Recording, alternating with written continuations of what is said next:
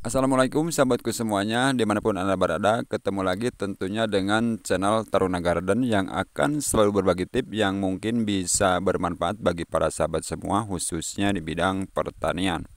Untuk kesempatan video kali ini saya akan berbagi pengalaman atau sharing pengalaman sedikit tentang bagaimana caranya agar buah jambu atau buah yang lainnya bisa menghasilkan buah yang mulus, tidak berulat, dan tidak terserang oleh hama lalat buah ataupun hama yang lainnya.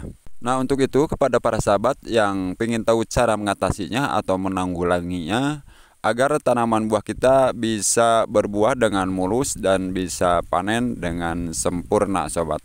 Ikuti video ini sampai selesai agar tidak gagal paham, supaya sahabat mengetahuinya dengan menggunakan bahan apa dan bagaimana cara perlakuan terhadap buah supaya bisa berbuah dengan mulus. Kepada para sahabat yang baru menemukan channel ini, mohon dukungannya dengan cara like, subscribe, dan komen pada video ini. Dan jangan lupa nyalakan lonceng notifikasinya agar tidak ketinggalan video-video terbaru dari channel Taruna Garden yang mungkin bisa bermanfaat bagi para sahabat semua. Apabila sudah, yuk kita berlanjut ke videonya.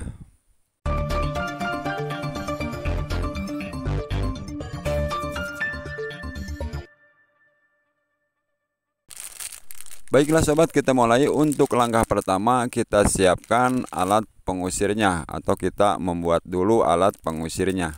Untuk alat pengusirnya saya menggunakan kapur barus. Kapur barus yang baunya sangat menyengat, ini biasa digunakan untuk pengharum pakaian yang disimpan di lemari ataupun untuk mayat, sobat. Untuk langkah selanjutnya kita siapkan plastik es. Dan plastik esnya dikasih bolong di bawahnya dengan cara digunting atau dibolongan pakai api atau rokok, sobat.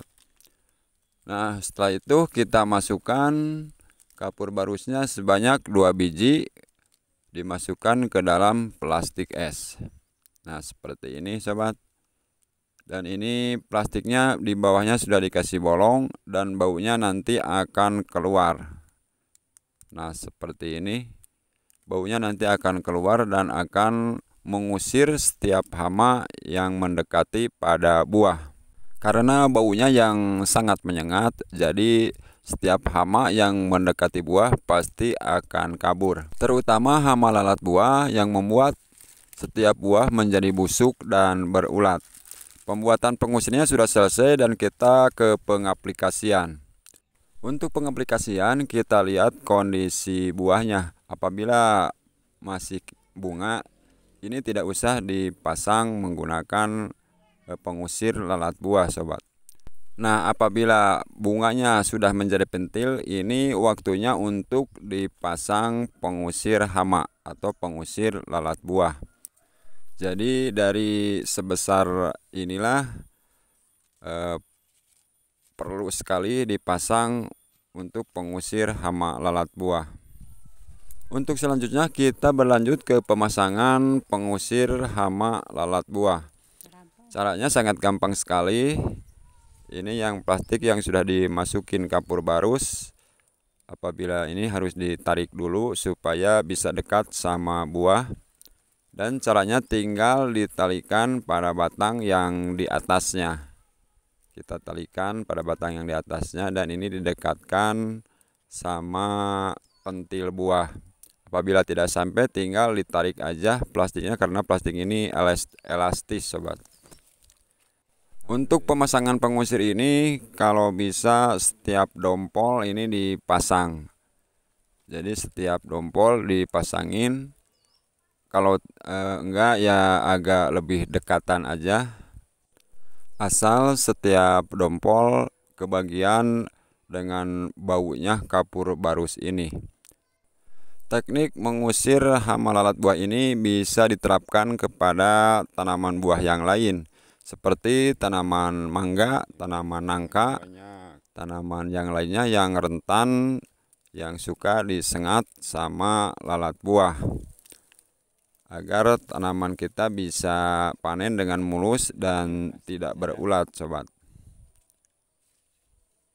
Pemasangannya sudah selesai. Nah, seperti ini. Jadi didekatkan pada setiap buah atau setiap dompolan agar kebagian baunya nanti. Dan hama lalat buah tidak mau mendekati buah selama masih ada kapur barus yang baunya sangat menyengat. Kalau bisa lubang plastiknya ditambah bolongnya agar baunya bisa menyebar ke sekitaran pohon yang mau diusir hama lalat buahnya. Jadi kesimpulannya dengan cara inilah sobat, cara agar buah jamu atau buah yang lainnya tidak berulat, tidak busuk, tanpa dibungkus menggunakan plastik atau apa saja, karena apabila dibungkus agak ribet, cara membungkusnya agak susah. Lebih efektif menggunakan cara seperti ini, dan buah jamu akan mulus seperti ini sampai panen, tidak berulat dan tidak busuk sobat. Nah, itulah pengalaman saya sobat. Semoga pengalaman saya ini bisa bermanfaat bagi para sahabat semua, bagi yang membutuhkan, juga bagi para sahabat yang masih mempunyai kendala buah jamunya atau buah tanaman yang lainnya masih busuk dan masih berulat. Dengan cara ini lebih efektif dan lebih efisien. Nah, untuk sementara sekian dulu video dari saya. Semoga video ini bisa bermanfaat bagi para sahabat semua. Ketemu lagi di video saya selanjutnya. Wassalamualaikum warahmatullahi wabarakatuh.